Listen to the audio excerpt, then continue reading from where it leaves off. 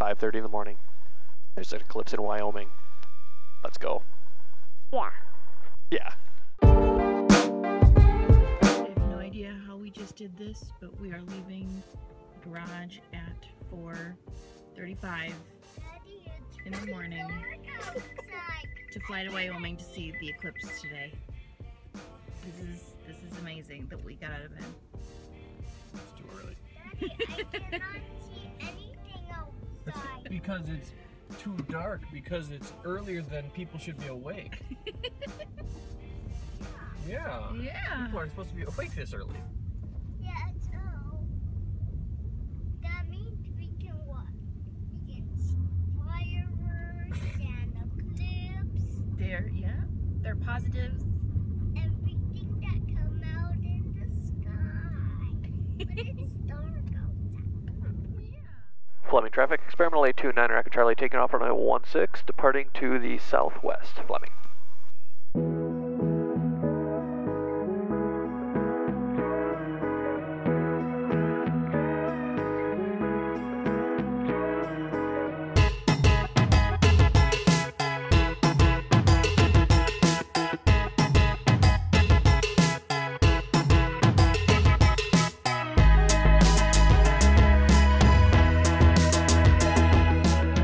Hello. Hi!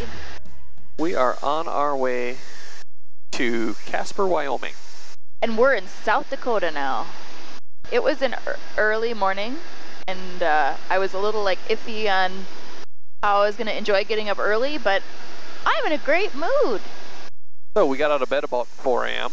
Got the car all packed up. We had everything really kind of set aside the night before, but got everything in the car, got the kiddos in the car, and we were at the airport by, I don't know what time.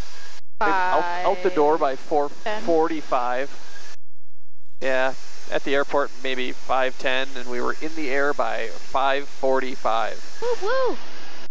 So that is our new best time from waking up to taking off in an hour and 45 minutes. That's pretty awesome for us. I mean, some people are morning people, but With two of these guys, two kiddos. That's the tricky part. I'm very proud of us. Go team. Yeah.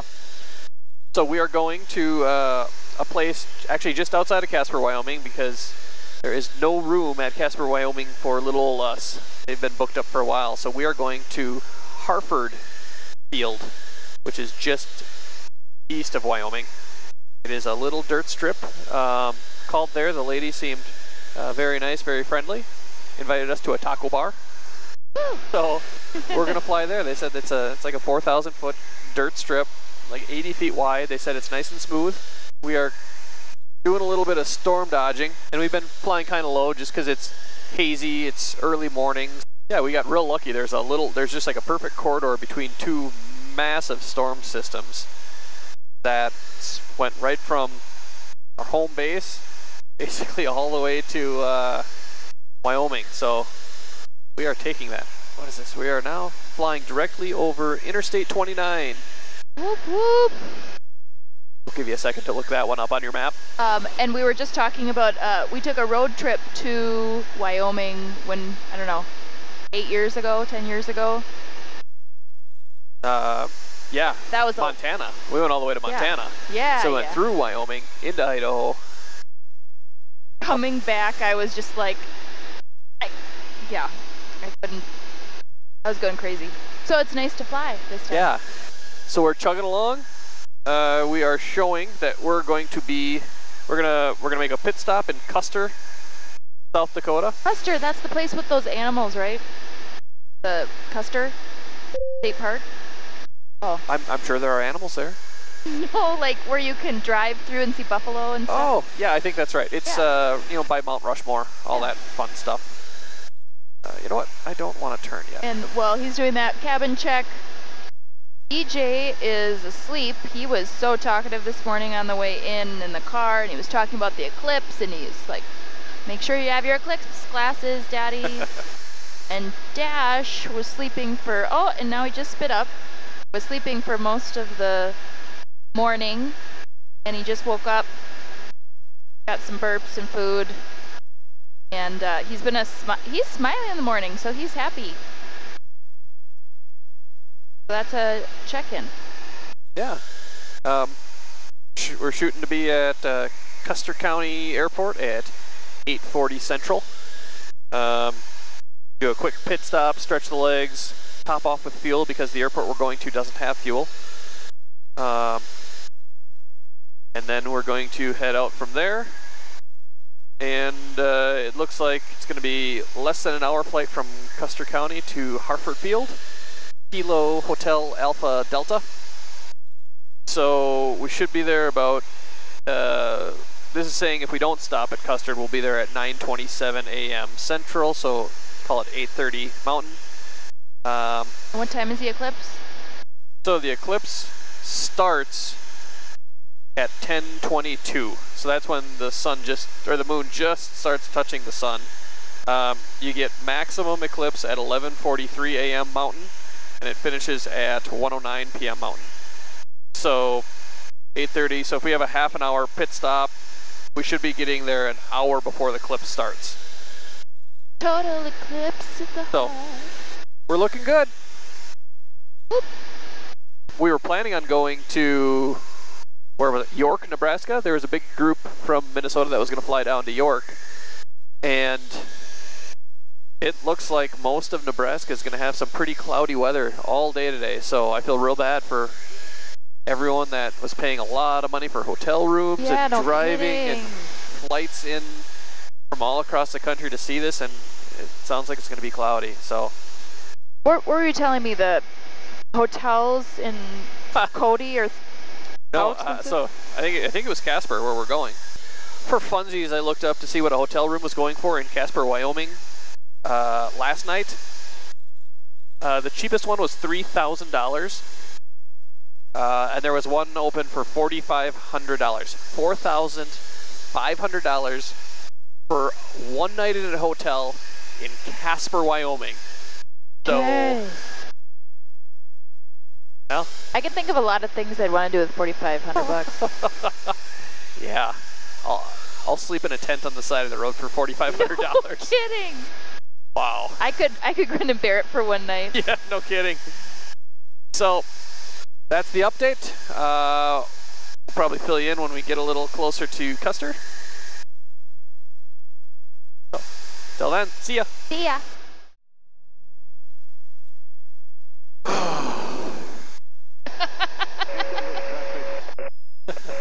We're just under an hour out of Casper.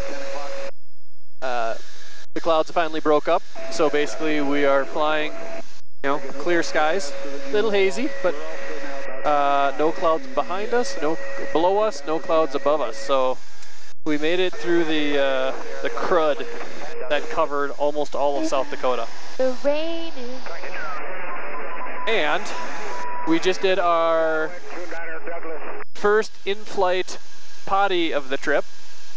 We were at 12,500, and EJ said, I have to poop. Sound familiar? But turns out that was a false alarm. He just had to pee, and we could handle that. I had plastic bags just in case. Yeah, so a bit exciting. But that was silly. It was silly? It was. We're good to go. We're 57 minutes out of Harford Field. That made the time go actually really fast. Yeah, when you get a little bit of a panic. I feel like we had like a half an hour there where I was in the back seat with EJ like... How's this going to work? So, we got clear skies. Got a 17-knot headwind, which is not fun, but it's better than the 34-knot headwind we had before. So, making our way. Check in soon. Yeah. Bye. Want to say bye, EJ? Bye. Douglas traffic 108 Tango Echo, turning downwind, full stop. So this is what the frequencies sound like. This is 1228, one of the common Unicom frequencies out here. There are a lot of people flying into Unicom fields. It's just been almost non-stop in the background. Wow. Roger that. We'd like to get fuel first. Yeah, so, and of course when I say that, everyone stops talking. We'll proceed to the southeast of the segmented circle, is that right? Douglas traffic, light 410, Tango Echo, turning base, runway. Harford traffic, experimental 829er Echo Charlie, 5 miles east, 6800 descending, inbound will make a left upwind 25, Harford.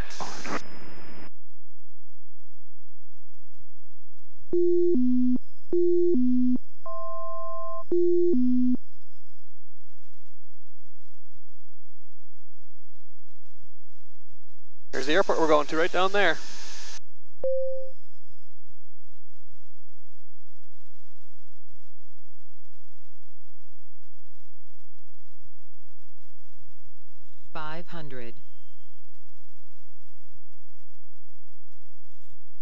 Harford traffic, experimental liner Echo Charlie, short final 25, Harford.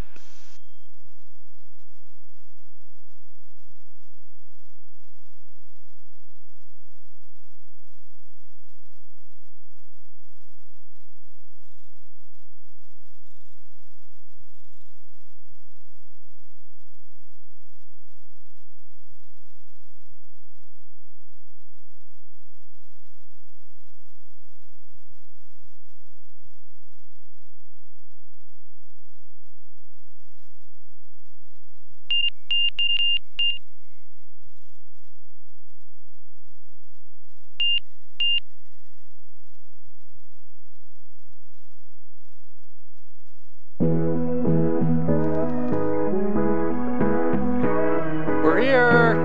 Good job, Daddy.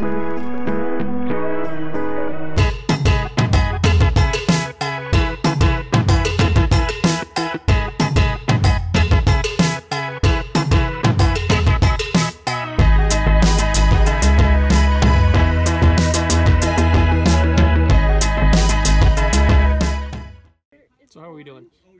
We're good. What do you think, EJ? Good.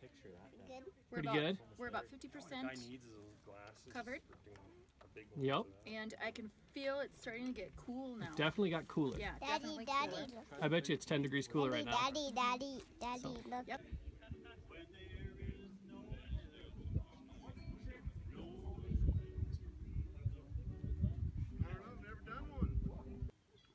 Are you excited for your first eclipse? Yeah. Turn around, every now and then I get a little bit So we've got about 15 minutes left, and we've already felt the temperature drop, and also it's starting to get really, really gray out. Dash got really upset. There's something in the air. There's some... Mommy. What?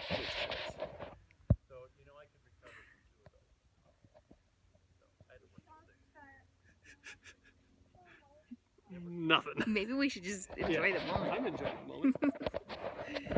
And Dash just had a major eclipse spit up. Now he's feeling better. So 15 minutes.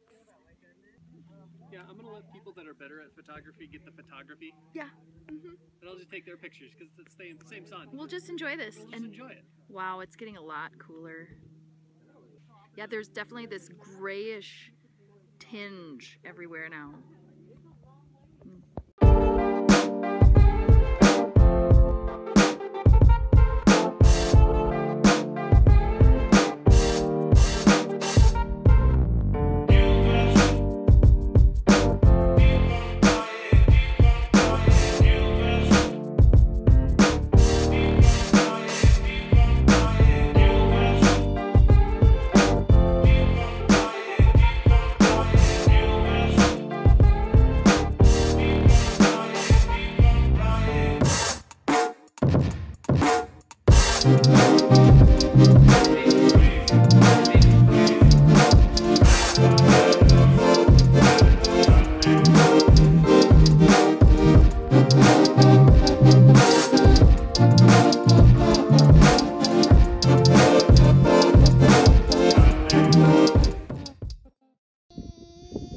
It's a video, you don't have to say cheese. So, the eclipse is over. We're packing up. This is just a beautiful little private strip. We can't thank our hosts enough. Oh, Yeah, the taco bar, the hospitality, the friendship, the people that we met. Yeah.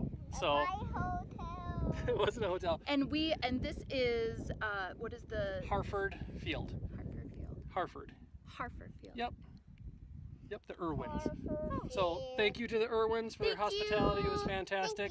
We Thank enjoyed it. So now it's time to try to start getting home. Next stop. And plan the next Eclipse trip. Plan the next clip. So next stop, Custer, South Dakota.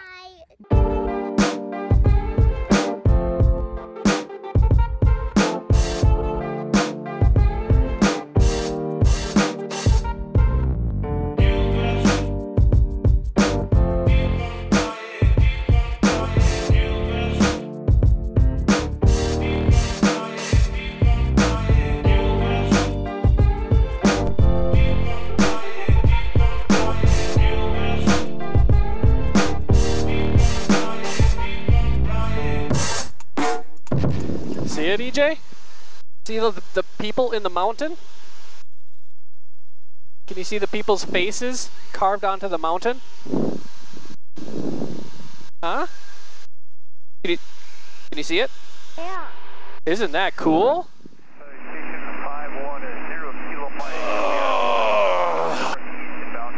So this was a day. This was a heck of a day. It was a fantastic day. So stepping back, this past weekend we were like, do we really want to take a day trip to see the eclipse? And I was like, I don't know, Eddie, should we? And I can say right now, knowing what I know, I would have missed out on one of the best things I've ever seen, like, ever. It was pretty amazing. Yeah. It was pretty amazing. So, we are chugging along now, somewhere over, well, ironically enough, we're within a few miles of Huron, South Dakota, which is where we stopped and got fuel on our way out this morning. Things couldn't be different than they were this morning. We're cruising along at 9,500. A few little fluffy scattered clouds below us, but it's smooth. We got a 25 knot tailwind, and we're chugging along at 187 knots ground speed. And we'll be home in an hour and 9 minutes. Yeah, so we left our house at 4:35. Yep. Alarm went off 4:35. Well, the alarm, yeah. Oh, I'm sorry.